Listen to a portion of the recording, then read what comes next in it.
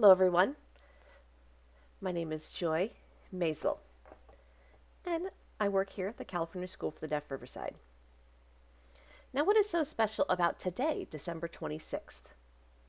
Well, it's this gentleman's birthday. Now who is he, you may ask? His full name is Louis Laurent Marie Clerc, or he's known as Laurent Clerc. This is his name sign. He's a very significant individual in the deaf community. They all look up to him, and I will explain the reason why. Let me introduce a little bit about him. He was born December 26th, 1785, in a very small town named La Balme, near Paris, France. His father was the mayor of the town. When he was a year old, he was rolling along, and there was a fire. He ended up falling into the fire and was severely burned on his cheek and was permanently scarred, which is how he got his name sign. His parents suspected that the fire was the reason for his deafness, also lost his sense of smell. However, years later, in his writings, he felt that it was not because of the fire that he lost his hearing and his sense of smell. There's no proof to it, but he thinks he was born that way. Now, he attended the Paris school called the Institut National de Jesus de Paris, which is a deaf school in Paris. Now, when he graduated, he became a teacher in the same facility.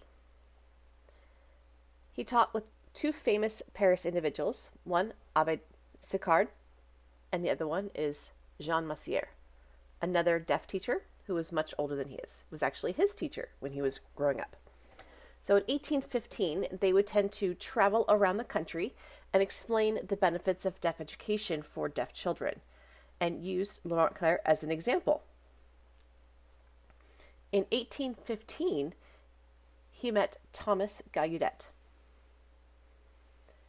Thomas Gallaudet was coming from the United States to France to try to figure out how to set up a deaf school. Ran into Laurent Clerc and realized this is the program that he wanted to create. So Thomas Gallaudet came to the school and decided that there was a bond between him and Laurent Clerc, and convinced him to join Thomas Gallaudet and sail back home to the United States. That was in 1816. During that trip, the two of them taught each other. Thomas Gallaudet taught him how to write English, and Laurent Clerc taught him how to sign the language of French Sign Language. It was a French form of sign language. So it was a 3-month journey, and when they arrived back to North America, it was in Connecticut where they landed, and they were able to establish the first permanent deaf school in Hartford, Connecticut. Originally, the name was the Asylum for the Education and Instruction of the Deaf and Dumb. That was founded April 15th of 1817. Originally, it was in a hotel, and then in 1821, that was moved to an actual school facility where that school still stands to this day. Such an inspiration. Because of him, so many deaf schools have been founded in the United States, and that's thanks to Laurent Clerc and Thomas Gallaudet. So we have to thank the two of them for the beginning of deaf education in the United States. Now, this figure here is called Flat Laurent. It's a very flat cardboard figure here. And he has been traveling to different locations, deaf schools and a variety of other locations. And now it's here at CSDR. It's our turn. So we can say hello to Flat Laurent. His great-great-great-great-grandson, Laurent Clerc Holt, named after him, was the one who really was instrumental in making sure that his great-great-great-great-grandfather was honored. This was started in 2022. This campaign had begun, and the goal is to potentially get an actual postage stamp with Laurent Clerc's face and name acknowledging it. There's different projects that he has done. There's a garden that is established in his wife's name.